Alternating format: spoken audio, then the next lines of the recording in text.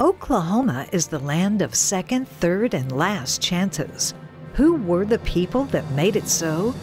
The Red River Institute, JohnJDwyer.com, me, Gwen Faulconer Lippert, and our signature sponsor, Atwoods, present Oklahoma Gold. Together with award-winning author and historian John J. Dwyer, we'll stitch the golden threads of Oklahoma history. Here now on Oklahoma Gold.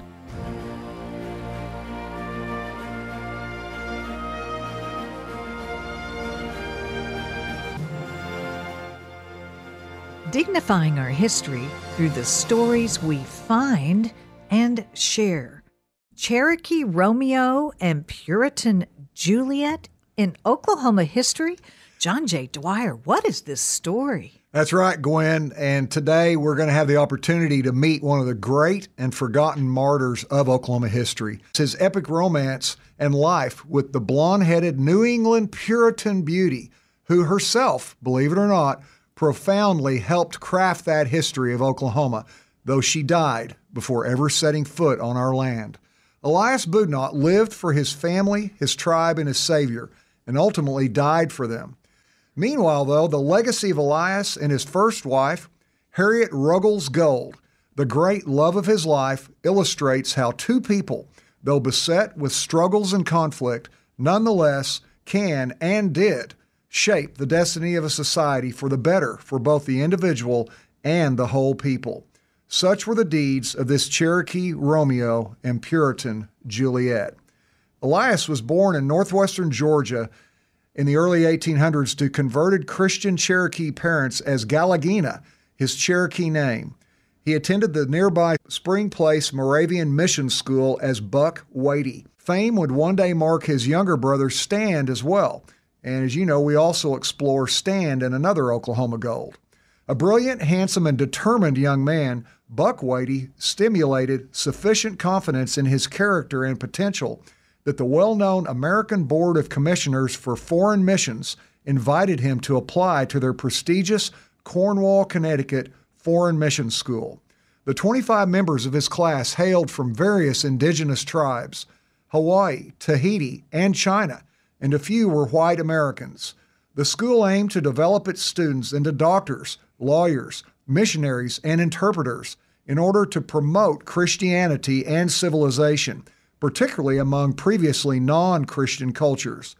Buck's similarly gifted Cherokee cousin John Ridge later joined him at Cornwall.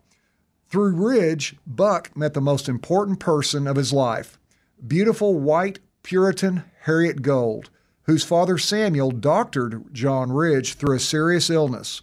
Both Ridge and Buck, light-skinned natives possessing some white blood, developed friendships with women of esteemed New England Christian families.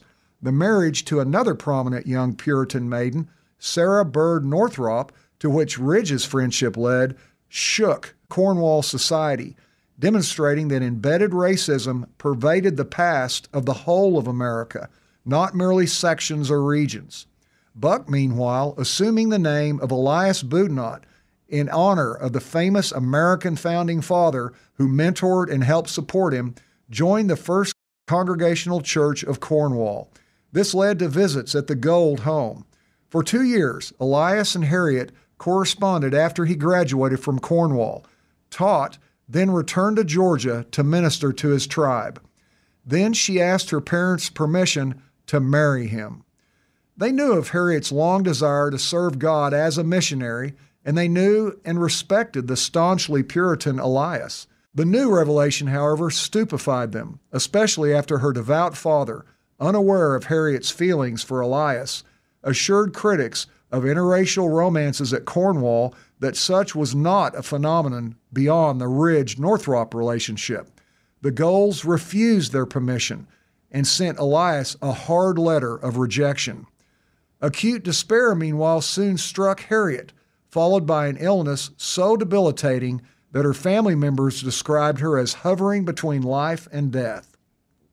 In a development of great historical portent for the future West, her wise father began to question whether he and his wife might be fighting against God, in his words, in the matter.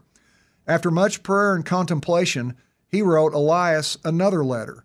This time he said that if the Cherokee retained his desire for Harriet's hand in 1 year, the Gulls would grant their blessing. Sent weeks later, the second letter providentially reached Elias before the first. The drama, however, was only beginning. After Harriett recovered from her sickness, Elias fulfilled his obligation. Her parents, trusting in God, honored their word, and news of the pending interracial matrimony leaked out. Rage swept through the New England region, including many of the churched. Pastors of churches large and small, including the famed Lyman Beecher and other leaders of the Cornwall Foreign Mission School, declared not only their opposition to the marriage, but their disgust. In addition, they published bans or public notice of the marriage with a view toward citizens voicing opposition they might have, in this case due to the socially unacceptable practice of interracial marriage.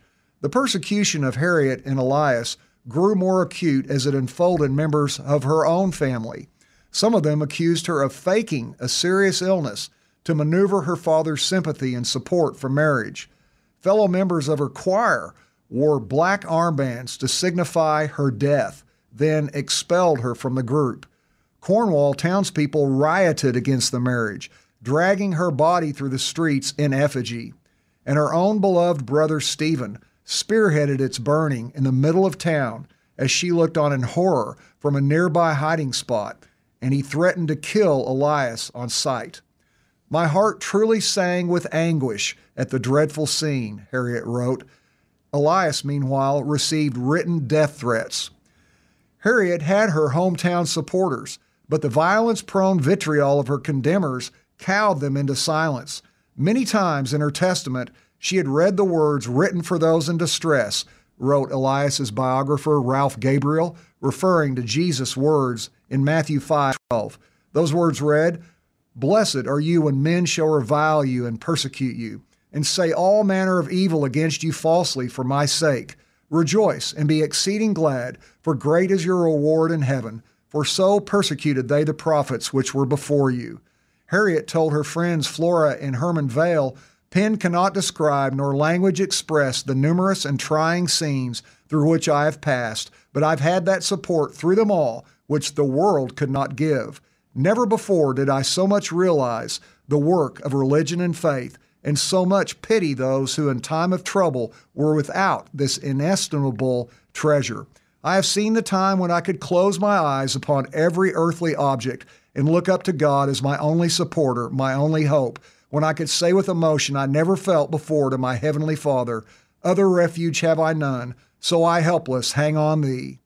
Well, the sad reality emerged that here, as in other societies, Christian and not, the gospel beckoned to all comers, but white women were available only to white men. Came the day in 1826, though, that Elias Boudinot rode into Cornwall to claim his bride. His enemies had apparently melted away because none showed to confront him. Elias and Harriett, bound together in love like never before, wed in a nearby town and left for the southern mountains and the Cherokee country. So the Cherokee Romeo got to marry the Puritan Juliet? And took her south with him. What's the golden nugget? This is Oklahoma Gold.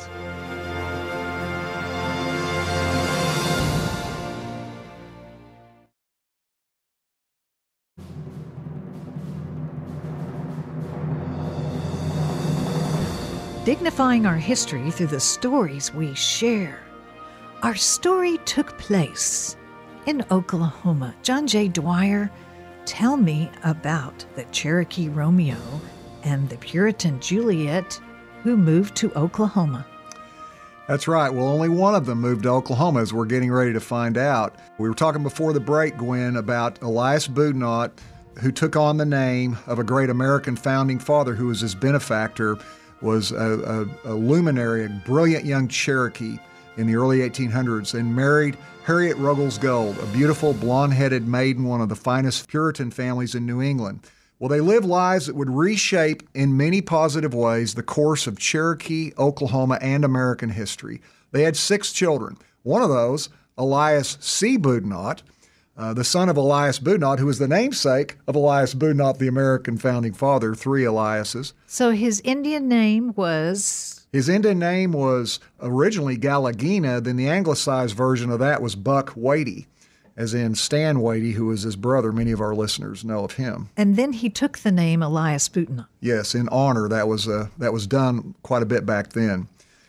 Well, the third of the Elias Boudinots would grow up to become the founder of the Oklahoma town of Veneta and the greatest voice of all for opening the tens of thousands of sparsely settled Indian Territory miles that birthed the famed land runs and other land openings. Well, back in 1828, though, early in their marriage, Elias co-founded North America's first native newspaper, the Cherokee Advocate. It communicated news and information of interest to Cherokees in alternating columns of English and Cherokee. He poured his heart into the advancement of the Christian faith among the tribe and the destruction of the white engineered liquor trade that was ravaging it.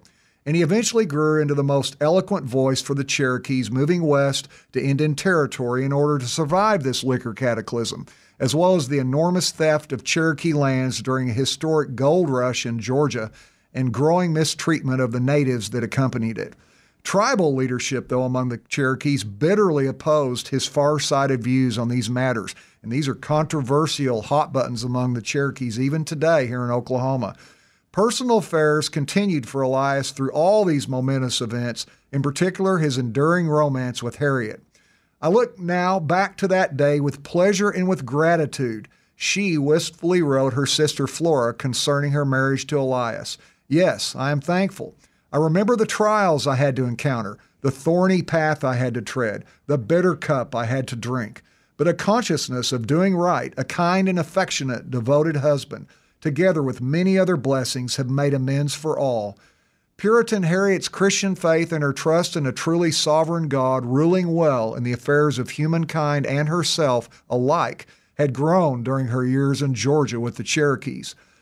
But no longer possessing her youth and having borne 6 children in less than 9 years, and faced with devastating fury turned against her husband and other signers of the Treaty of New Echota that traded Cherokee lands in the southeast for millions of dollars, supplies, and other considerations for the tribe, and a beautiful land in modern-day Oklahoma and Kansas, Harriett gave birth to a stillborn 7th child, and herself fell victim to a torturous and mortal illness.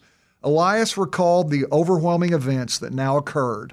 She suffered, I'm quoting now, she suffered extreme bodily pain throughout her whole sickness, and it had considerable effect upon her mind. She complained of darkness in the forepart of it, but towards the latter she said her darkness was removed, that there was a clear sky between her and her Redeemer. The morning before she died, after the most distressing night she had had, she called us to her bed. Upon my inquiring how she did, she replied that she was in great distress, meaning bodily distress. I hope, she said, this is the last night I shall spend in this world. Then how sweet will be the conqueror's song. Well, are your doubts removed? Elias asked her. Yes, she said. Are you happy, notwithstanding all your bodily pain and affliction? He asked. I am happy, she said. Elias recorded her final words, which she lovingly spoke to her children. And I quote now, "It has been my sole wish and prayer to God that you may become Christians and be useful in the world and finally be happy in the world to come," end quote. What a woman. You know, Gwen, we speak of the founding fathers of America and even of Oklahoma. When you consider the enduring influence of both Elias, her husband, and Elias, her son, on the Sooner State, it may not be a reach to consider Harriett Gold Boudinot a priceless founding grandmother of Oklahoma, a place she never even saw, but which her stainless influence 200 years later is reaching to us all across those years and now even centuries. Their star-crossed but magnificent love left a towering testament to all Oklahomans of the power of selfless sacrifice, hearts united in the love and service of Christ, and the ability to overcome all odds, including racial prejudice, cultural chasms, and intergenerational hatred.